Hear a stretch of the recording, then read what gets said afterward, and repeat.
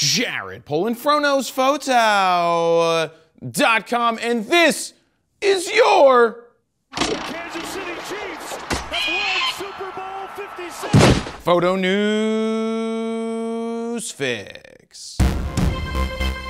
This fix is brought to you by Wirestock, which is still the easiest way to sell your photos, videos, and vectors online. It's simple. You upload your photos or videos to Wirestock, they tag and keyword them for you, and then distribute them for sale on the largest stock websites like Shutterstock, Adobe Stock, Pond5, as well as Getty Images and iStock Photo. When you sell something, Wirestock takes 15% and you get the rest. So far, out of the 4,000 people who have signed up with my link, they've had 70,000 downloads and generated over $30,000 in sales. To sign up for free right now, head on over to bit.ly/wirefro69. Nice. First up, Getty Images has decided to sue Stable Diffusion for, get this, $1 million. Maybe ask for more than $1 million. Actually, they've decided to sue them for $1.8 trillion. For those of you who have been under a rock for the last few months, Stable Diffusion is a machine learning model that converts text into realistic, high-resolution images. Basically, it's AI, aka the latest bandwagon term that follows up last year's now out-of-favor hot trends of Web 3.0 and crypto. Stable Diffusion can't just magically create images out of thin air. They've had to feed and train it with images, and that's why Getty is suing them. Getty is claiming that Stable Diffusion has stolen over 12 million of its copywritten images, and at $150,000 per infringement, they get their $1.8 trillion ask. Now, I think I know what's going on here. Getty is upset that they didn't come up with their own AI image generator first, and is now afraid that their business will be hurt. I hurt myself. Here's what they should do. Maybe they should just offer to drop the case if Stable Diffusion decides to give them all of their IP. But here's the rub. I'm not sure Getty can prove their images were actually used. Now, as you know, I don't own a Leica, which means I'm not actually a lawyer, but if we look at Exhibit 1, which was generated by Stable Diffusion, there's no way you can tell definitively that Stable Diffusion stole from Getty. None. Zero. Zilch. I mean, it looks more like Betty Images, which of course is not Getty Images. Now, I have no idea how this will turn out for either of them. What I do know is it's probably going to take years to get a resolution. Get it? Oh, I get it. It's very clever. Resolution. How's that working out for you?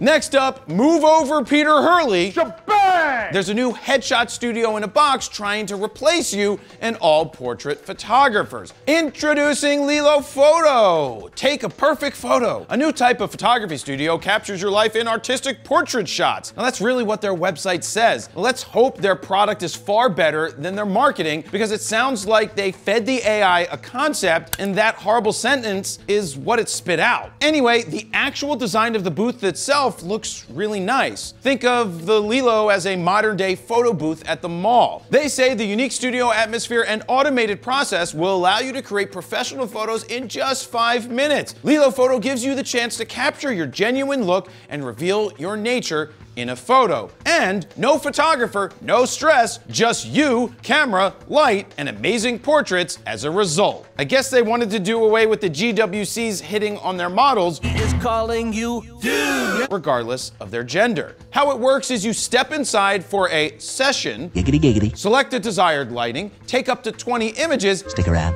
edit them on the screen, and select one to print with a professional photo printer, and the same image will be emailed to you just for $19.90. Now, if you want to buy more, you can pay for more. But I love how they toss in their professional printer and professional cameras and lighting. Nonetheless, they've partnered with Simon Property Group to roll these out in malls around the country. I'm sure someone will use this, but this will not be replacing a professional photographer anytime soon. Now, what's next? An OnlyFans booth? Because sign me up.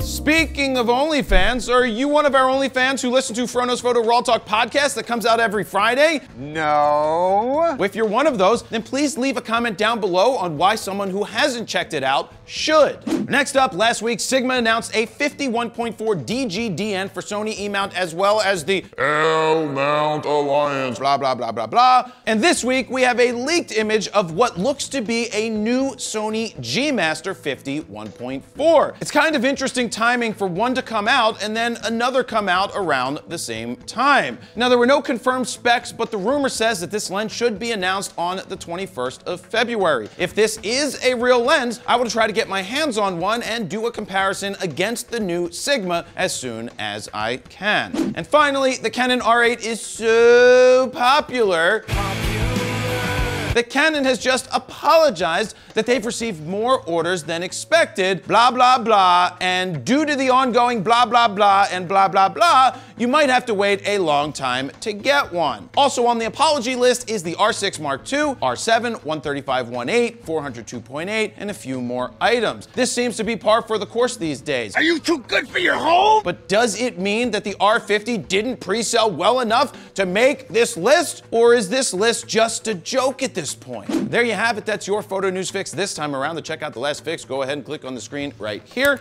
Don't forget to like, share, comment, and subscribe. That's where I'm going to leave it. Jared, Polin, FroKnowsPhoto.com. See ya.